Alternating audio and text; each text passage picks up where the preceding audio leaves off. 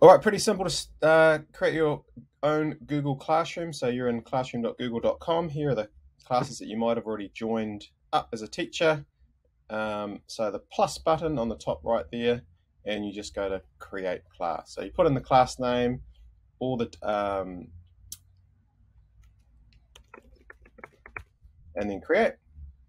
And then once it's created, you will need to add students, and you can add them via their email account or just put that join code for them to join on their devices. Too easy.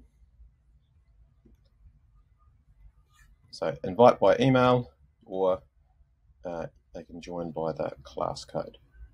Sweet. So here is a Google Classroom from last year. It's got all my announcements in the stream. It's got all the students from last year. And obviously I want a fresh one for this year. So what you can do, the three dots, make a copy of it.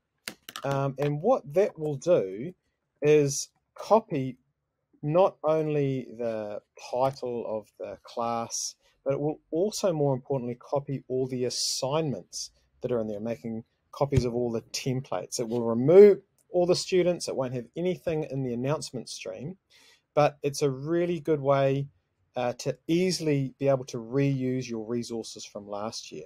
So if we scroll up to the top, so here it is, it's created that class. It's taking a bit of time to make copies of all of the assignments.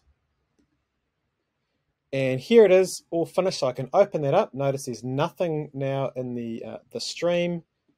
There's no students enrolled. But in terms of all the assignments, they are all there copied over, but in draft form. So when I'm ready to assign that first assignment, I can just go through and edit that. It's got all the text, all the attachments, and I can just change the due date or click on the assign button.